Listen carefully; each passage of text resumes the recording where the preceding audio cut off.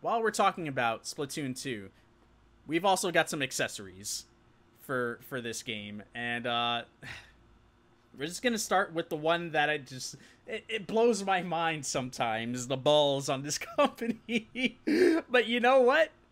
Collectors will buy this stuff, and it's just amazing. It is amazing that yes, Nintendo is selling an empty Splatoon 2 bundle box for $5 in Japan.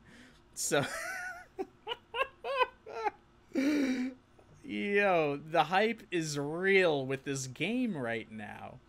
Hype is so off the charts. This comes from at VOOK64. Hype is so off the charts in Japan. You can buy the Boxer's Switch bundle, just a box, $5. Dude. Oh my gosh, man.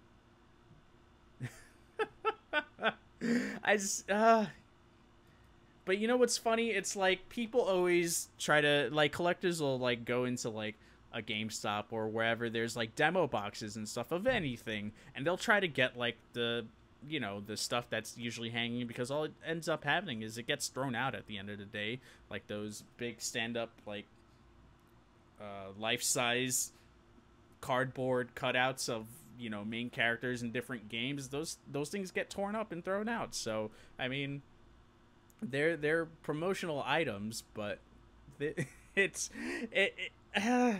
I'm in the middle on this, guys. I don't know what to think. It's like, all right, it's cool, at the same time, come on, man. Come on. So in Japan and Europe, there's the Splatoon 2 Nintendo Switch bundle that comes with the neon green and neon pink, the Splatoon colors, Joy-Con controllers, and I guess a lot of them sold out. So this is more for people that I guess have a Nintendo Switch, want the box because it looks cool and looks like a cool collector's item. But man, I don't know. Anyway, let's move on to some of these other accessories that they've got here, and then we'll jump back into the chat. But here we go. Like I said, Japan and Europe getting the bundle, and here are some of the accessories. Now, I have not gone to any retailers. I didn't have time to check up whether these are currently available for pre-order for us in the US right now. But you got the neon pink and green right here. You guys already know. You don't even have to ask me if I'm going to get it. I'm going to get it. I'm getting it. That's just hands down. It's happening. It's not... Arms was questionable, and it's still questionable to me whether I'm going to actually get the yellow Joy-Cons. I don't know. I'm not really feeling the color. Neon pink, neon green. There's no question about it. I'm getting those Joy-Cons. That's it. Said and done. We've also got... You know what? I can probably just zoom in this way. This might be a little bit easier to do. Boom. Here you go. You have your Nintendo Switch case right here, where you'll be able to hold your Switch in 2 different colors. Or is it... Nope, it's just green on one side, pink on the other. They're really pushing the green and pink. I mean, can you blame them? This one is the only one that's a little questionable. Now, you guys already know, for the most part, I've been playing all my games, with few exceptions, with the Joy-Cons. I've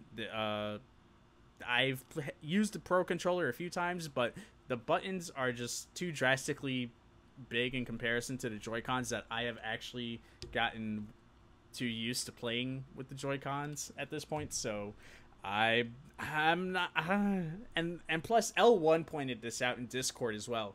You're holding on to it, you're covering the colors that you bought the controller for. So what's the point? I'm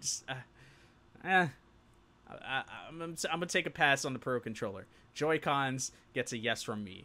Now, if I can get the opposite right and left of the colors that I am missing from this pack, that would be amazing, because then the color options are limitless. We got our red, we got our blue, we got our black right now. I'm a little iffy on the yellow, but these green and pink ones, yes, they get an okay Joe from me. True story. What do you guys think about these accessories that are coming out for Splatoon. Is it too much? Are you trying to figure out how am I going to save all this money for all these damn accessories? What the hell, Nintendo? Come on, stop doing this to me. Or you're just like, all right, cool, I can appreciate it, but I'm just fine with what I've got right now, and I'm just rock out my Nintendo Switch just like the way it is. Joe, buy 3 of them. Deadeye, oh my god. Don't stop believing. I won't stop believing, Ben. I won't stop. Well, Joe, I'm out. See you guys. Catch you later, Zob and Joe. Oh, Ben, dude, take care, everyone. See Ben out. Make sure he has a good night. Thank you for that host, by the way. I knew you'd come. There you go. That's for you. That's for you. And if you're wondering why I said that, it's because Broken Matt Hardy comes up in the corner of the screen whenever someone hosts my channel. That's 500 yen. Are they serious? Well, it's packaging. It's, you know, it's the artwork that's on it and stuff like that. Believe me, I'm surprised they didn't charge more for it. Hands up for the Switch. Selling an empty box is so stupid. If they sold a poster or something, sure, but not a dang box. Dude, yeah, it's totally speaking to the collectors out there. A lot of people who are heavy into Nintendo are also really, really heavy into collecting stuff as well. So it's not a surprise. It's a surprise in the sense that I would never thought I'd see the day where display box was being sold for a video game console bundle. But then again, I'm not surprised that someone's actually smart enough to charge for it. Because it was just a matter of time. It was just a matter of time. And those things, I bet, are going to be so lucrative that you're going to see fake display boxes coming out and people selling them on the market for stupid expensive prices on eBay, on Amazon. And then you got the people that have the legit copies that are gonna be like, here you go, you can buy it for like $100, here you go. And some people might buy it. It's true, it's true. Oh, shout out to Kurt Angle. Put those away, Joe. My daughter just saw them and wants them. I guess L1 is back from driving. Welcome back, man. Oh my goodness. Drunk Duck, dude. Oh my goodness. Welcome, dude. It's been a minute. How you been, dude? And everyone's saying hi. And then I think the host train. The host train. Anyone know that reference? Oh my goodness. L2 wants to know when the waxing is going to happen. I have to figure all that out. I have to figure out all the milestones. We're going to have to do those during like the middle of the week. Find a day where man, this couldn't have happened at a worse time. It's like Fire Emblem Echoes is right there, yet I got all these milestones I need to do. Damn it. But don't you worry. We're going to get to them. I want to do them sooner than later, so... Mrs. is working right now, so as soon as we get a chance to like actually have a moment together, we'll figure it all out, because she's gonna be the one waxing me. So I figured, since you can't really show too much on Twitch, I'm gonna do my leg, and if I have to do one leg, I'll do like a calf or something. Maybe do my calf section here. I'm wearing shorts today. I don't really wear shorts, but it's just too damn hot in here. So yeah, we'll figure something. I'm gonna try to do it as soon as next week, but I'll keep you guys posted on that. And for those of you who don't know, we raised $220 for Anxiety Gaming. We still got a week and a half left to donate to them. Links are with Nightbot right now. If you hit !charity, or if you type !charity, it'll show you the donation link if you choose to do so. Got some cool rewards in there. And moving on, that was the Splatoon 2 accessories. So we've got one more thing that I forgot to type up above me here, which I think we'll talk about it real quick. This should be a quick bit, but I have my 10 quick bits that I want to talk about. So Project Rap Rabbit is the working title to a Kickstarter um, campaign by the creators of Parappa the Rappa and Guitaru Man. So this game might or might not be epic depending on if it meets its goal. Which right now we've got 2013 backers with 31 days to go. They have a pledge to make a goal of 1.1 million to make this game. Now the 1.1 million I believe is for PS4 and PC initially, and then they had a bit of a gripe with backers and community feedback in general about their stretch goals. One specifically was for Nintendo Switch. Now, they have changed it since then, but I was reading that they initially started at 5 million to do a stretch goal to get it onto Nintendo Switch, which people were asking, like, okay, you're asking 1.5 million to get it on PC and PS4. Why do you need $4 million more to get it to Nintendo Switch? What's the drastic difference? So they changed it. Now it's 1.5 million, a little bit more reasonable.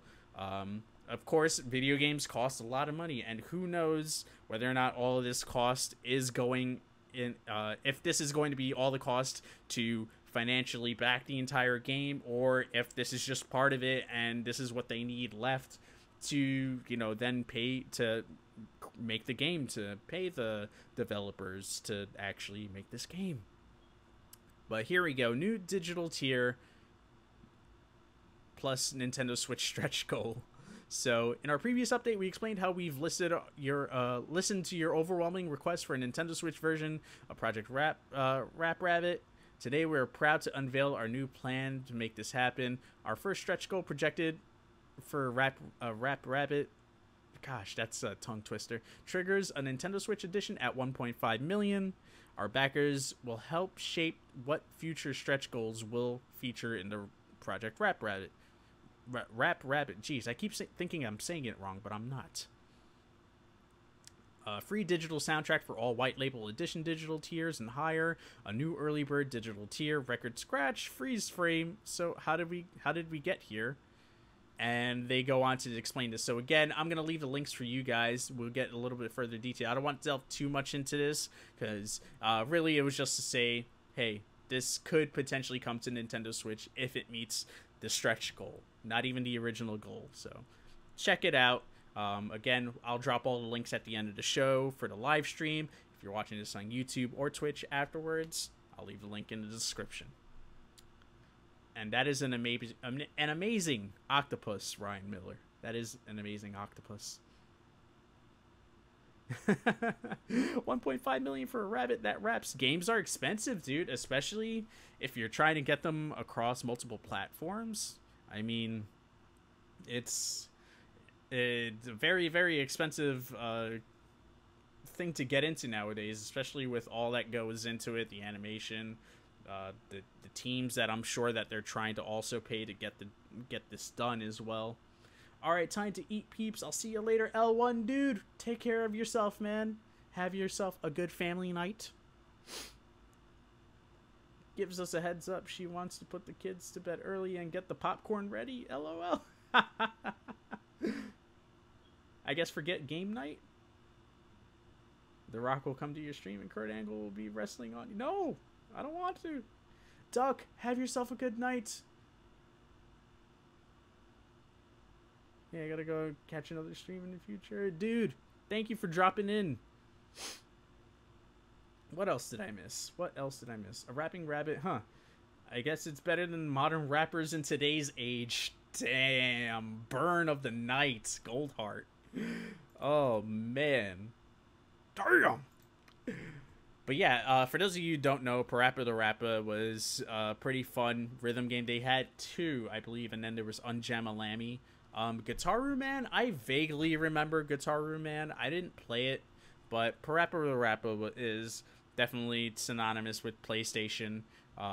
So the fact that these guys are trying to, you know, at home, it makes sense that they would focus on PS4 and PC.